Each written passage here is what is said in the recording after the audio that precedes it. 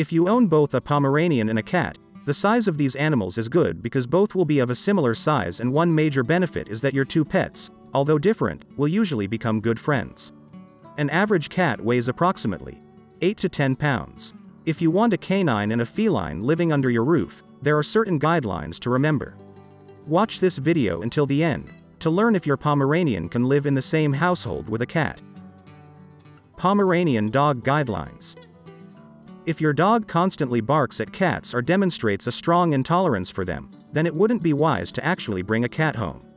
However, if your Pomeranian either demonstrates indifference or is curious about this different creature, they're positive signs. The next element is how much confidence you have that you can use commands to control your dog and he'll obey. If there are times where he's tense or perhaps you must step in and make him obey, the typical commands include heel, come, stay, down and sit will be powerful tools in your arsenal. It's vital that you spend a lot of time training him to respond to your commands, but generally you will reach that point. The last task is to ask a neighbor, who is a cat owner, if you can take your dog to visit him. This will test whether he has had sufficient training to obey you, despite having a cat in the same room as a distraction.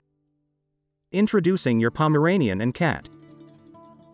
If you have done the things discussed in this video so far, you should expect the first meeting to go well. However, it is impossible to predict the outcome of the meeting, so you should adhere to certain precautions. Neither animal should be without its owner. This will ensure supervision, and the owners can take any required direct action. Depending on the initial interaction, the owners might need to be present for the first few times. Once you are sure that there will be no more problems, you can leave the two animals unsupervised. A gradual introduction is best. So, before they have their first face-to-face interaction, here are a few things that you can do to make either animal aware of the other's presence. The homeowner needs to select a specific room where the dog will stay until it is time for the introduction. Even though you are confining the dog, he should not think that it is a punishment. Ideally, a family member should stay with the dog to keep him occupied or even give him an occasional treat or some new toys to occupy and distract himself with. As soon as that is done, it's time to bring the cat inside and show him around the house. Be sure to make him visit your dog's sleeping and playing area, as these are the areas where the dog's scent will be the most intense. Once the tour is complete, let your dog out and allow him to take in the scents that the cat has just left behind. After this step, bring the cat and the Pomeranian close together for a brief meeting. Do not forget to keep the dog on a leash. Give the cat the opportunity to go back if required. Remember that cats hate getting cornered, and if it gets scared of the dog, the cat will need to climb or jump to a secure spot. Of course, the ideal outcome is that the two animals get along perfectly well from the first day. However, this is often too good to be true. So, if they express interest, that is good, but even if they are indifferent, that is more than a decent result. If either animal can pretend that the other is simply non-existent, take it as a positive sign because it shows that neither of the two animals feels scared or threatened in the other's presence. Unfortunately, once the two animals realize that they will have to live with each other in the same house and not just for a short while, this indifferent attitude might cease to exist. How to befriend canines and felines. It will take approximately 3 weeks to determine how your Pomeranian and cat are getting along with each other. If you want to speed up the process of friendship between the two, here are a few things that you can do. Avoid forcing the pets to become friends. They will do things their way and require you to give them the independence that they need. Forcing them to remain in the same room to catalyze friendship is just going to make them come at each other's throats. Dedicate a separate place for either pet.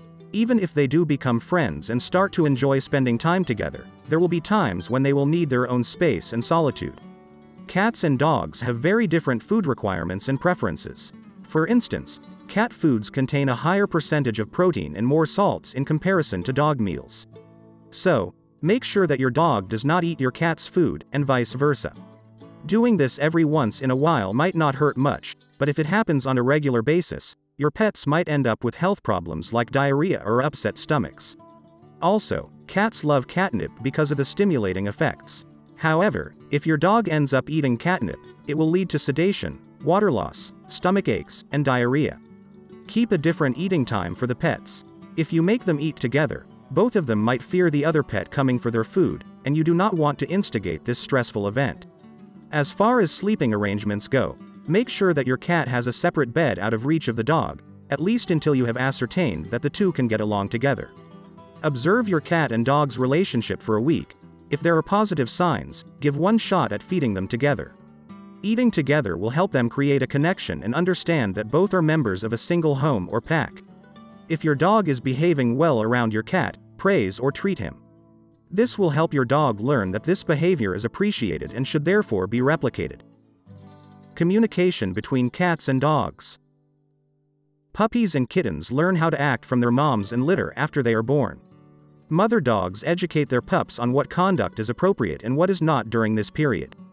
Bite inhibition is also taught to Pomeranian puppies, which is crucial in their interactions with other puppies.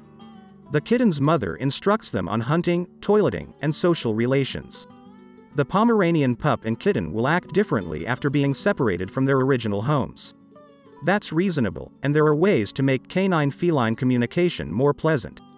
They will eventually quit being perplexed by the variations in the body language and overall conduct. Your Pomeranian puppy or cat may be highly talkative while interacting with you. That's how they pique your interest. You should then watch their conduct on a regular basis in order to decipher it.